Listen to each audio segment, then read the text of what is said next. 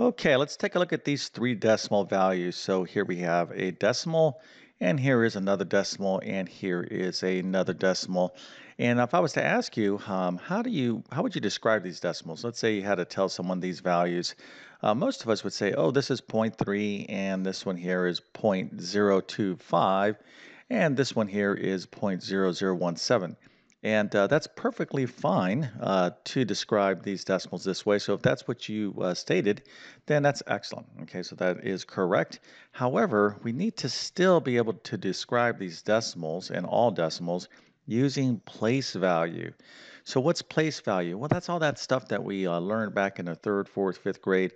That's the tenths place, the hundredths place, the thousandths place, all that kind of good stuff. So some of you out there are like, oh, I don't want to deal with the place value. That's, I just want to say, point 0.3, 0.025. Well, listen, you can say that. However, it's really essential that you still remember place value because when you want to convert a decimal into a fraction, knowing your place value will make this quite easy. So we're going to talk about not only how to say these three decimals, we're going to convert them into fractions as well. So this is a quick review on decimals and place values. Of course, we can practice this further, but we'll just kind of keep it with these three problems. Now, if you think you can remember how to state these three decimals, then pause the video and see if you can kind of recall way back when you were in elementary school. For some of you, that might be 5 years, well, maybe 5 years ago, maybe 10 years, maybe 15. For some of you, probably even 40 or 50 years ago. For me, this was probably at least 40 plus years ago, 40, 45. But not to give away my age, somebody taught me this stuff somewhere along the line. So, all your basic math, all those teachers that taught you all that place value, arithmetic, they really did set the foundation for you. And it's critical that you still are able to recall something about the place value. So anyways, we're going to get into these three problems here in just 1 second. But first, let me quickly introduce myself. My name is John. I'm the founder of TabletClass Math. I'm also a middle and high school math teacher, and over several years, I've constructed what I like to believe is one of the best online math help courses or programs there is. I do have many, many courses. Matter of fact, I have 100 plus different math courses ranging from pre-algebra, algebra 1 geometry, algebra 2. I'm going to be launching pre-calculus here shortly. But I also have many, many courses in the area of test preparation. So if you're studying for the GED, SAT, ACT, a teacher certification exam, maybe the GMAT, GRE, I think I stated that already. Maybe the Accuplacer, Alex, CLEP exam, all those exams that a lot of people have to take. I have great test prep courses for. So just come to my site and check out my full course catalog. I can definitely help you out. Now, I also do a lot with independent learners like homeschoolers. So if you homeschool, I have a great homeschool learning program, and then obviously help those of you that are just struggling in your current math courses. So if you're having a tough time and you need some extra help, I can definitely help you out. Now, if you truly are serious about wanting to improve and learn mathematics, you got to be serious about this. That is note taking. And over decades of teaching mathematics, it's apparent to me that those students who take excellent and great notes on a daily basis, they always do very well. They're very happy with their grades. They got a big smiley face and they like to show off their A pluses. And then the reverse is true. Those students who were like myself way back in the good old 1980s in school where, well, I would end up with these grades like that. Why? Because I wasn't taking notes. I was more interested in talking to my friends, et cetera, et cetera. So listen, you're here to learn a little bit about math. So if you're a math student, what I'm telling you is not trivial. Okay, it's the foundational thing that you need to do in order to truly learn not only math but anything. So what we're talking about here is focus. Okay, so work on your notes and everything will go better for you. But in the meantime, you still need something to study from because you didn't take notes probably for a good period of time. So I offer detailed comprehensive math notes that you can use to include pre-algebra, algebra 1, geometry, algebra 2, and trigonometry. You can find the links to those notes in the description of this video. All right, so we got three decimals here. And of course, again, we can state these as point 0.3 and 0.025 and 0.0017. But again, we're interested in place value. So let's go ahead and look at these one by one real quick. Now, place value is, there's, I'm just doing a quick review here, but it's something that definitely warrants more of an extensive review if you're struggling with this. So I have additional videos on place value in my pre-algebra playlist on my channel, okay? And I also have other videos on how to convert decimals to fractions so you can kind of practice what we're going to be going over. All right, so first runner up, point 3. How do we say this? Well, we say this as basically if you can write this as a fraction, okay, then you know how to say this. This is 3/10, okay? This is 3/10. Now, if you said that correctly, I must give you a happy face and a little check mark, okay? It's pretty easy. Maybe we'll throw in 1 star, but that's 3/10. So remember, in place value, you got the decimal point right here, and then you have the kind of like the digit places, right? So the first one is the tenths place, right? The tenths place, all right? So this is going to be another place. Obviously, we'll talk about these places as you continue on, but this is what we're talking about.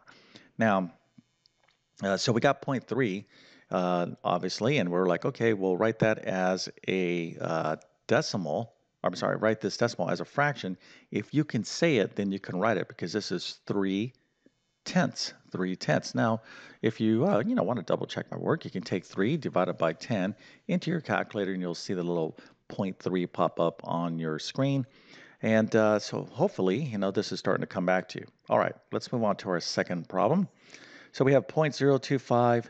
Let's go ahead and describe this. You can see here's the answer. So how would you say this? Right, here is the answer. So 0.025 as a fraction is this. So this is 25 thousandths. Okay, 25 thousandths. All right, now here, all right, now if you look, this is the tenths.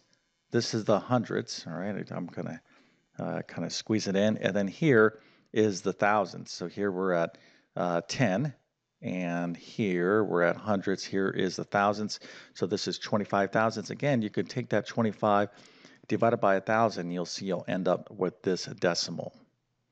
Okay, let's move on. And by the way, my focus or my expertise is in middle and high school mathematics and even more advanced math. But if some of you out there are elementary school teachers that teach this stuff, you probably even do a better job than I do. I'm almost certain of it because you really have to work with students a lot for them to understand the place value, right? So that really my little video here is designed to do kind of be just a quick review, all right? Now let's go ahead and take a look at this last decimals. We have 0.0017. So here is the answer. So how would we say this? Well, that was 17 ten thousandths. 17 ten thousandths. So from a place value, here's the tenths. Okay, there's the tenths. I'm going to try to squeeze it in there. There's the hundredths. This is the what? This would be the thousandths. Okay, so this is the 10 thousandths. All right, there. Okay, that last one, and that is this last place is going to be that denominator. Okay, so 0.0017 is 17 ten thousandths. Again, if you take 17 and divide it by 10 thousandths, you'll get back to the decimal point 0.0017. So how do we convert from decimals to fraction? Well, if you can say it, you can do it, right? So 0.025, oh, that's 25 thousandths. Okay, so you could just simply write this. Now you could reduce this, and you probably should, but how would we convert from a fraction back to that decimal? Well, you just simply divide. Divide the numerator by the denominator, and you get back to the decimal. Okay, so if you got all of these problems right, then that's fairly impressive. So I must go ahead and give you a happy face with a mohawk, an A+, and I'll give you 3 stars just for good measure. There was 3 problems. That's pretty good. Okay, most people they know what I'm talking about in terms of place value, but they are, they're rusty on it because we don't say decimals like this all the time. Okay, if you're talking to someone, hey, yeah, write this down, 25 thousandths. They'd be like, hmm. They're like, I don't remember that. Just tell me this says 0.025. Okay, so This is probably the most descriptive and most common way to talk about decimals is to use that point um, description. And that again, all right, there's nothing wrong with that. However, we still need to remember some of that stuff that we learned way back in the good old days in the third, fourth, and fifth grade, whenever they teach place value. All right, so with that being said, a couple final thoughts. One, if you like this video, please consider smashing that like button. That definitely helps me out. And if you're new to my YouTube channel, please consider subscribing. I've been on YouTube for 10 plus years. I already have 1,000 plus videos on my channel. You'll find basic to advanced mathematics. Just go to my main channel. You'll see various playlists there.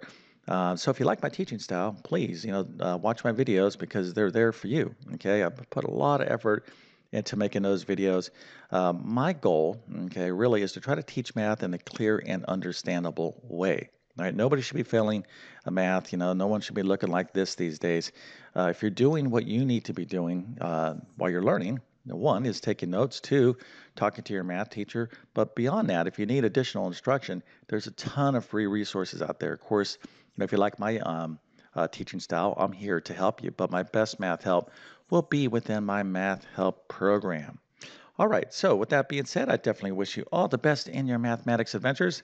Thank you for your time and have a great day.